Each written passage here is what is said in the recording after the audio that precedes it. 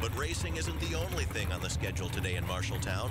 The Dirt Knights teams have joined forces with a local group called Karsyns Krusaders for a special event called Dirt Madness to raise cancer awareness and support the fight of 6-year-old Carson Miller, who was diagnosed with leukemia at the age of 3.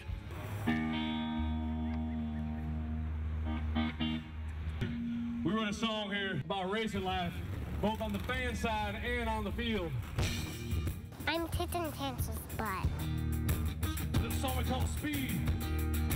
One night we were sitting in the stands and Carson was in the middle of treatment, and we were thinking about what we needed to do to create awareness and help others because it had been such a difficult path that year. We said, you know what, I think we could raise a few dollars by selling some t-shirts. And within about 3 months, we had raised about $24,000 and donated all the money to organizations that help others affected by cancer.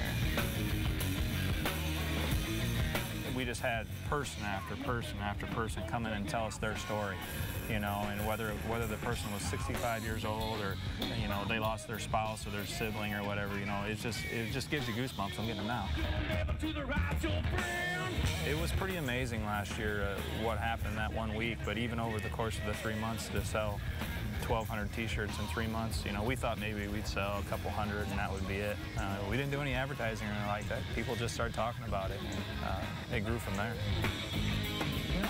When we unveiled this idea, if you want to call it that, we knew that there were so many people out there who cared, but it was just overwhelming. We, as a racing community, are a racing family. One lap at a time, we're going to kick cancer's butt. Thank you, y'all. Very few know how to pull together like the close-knit family of short-track racers around the country.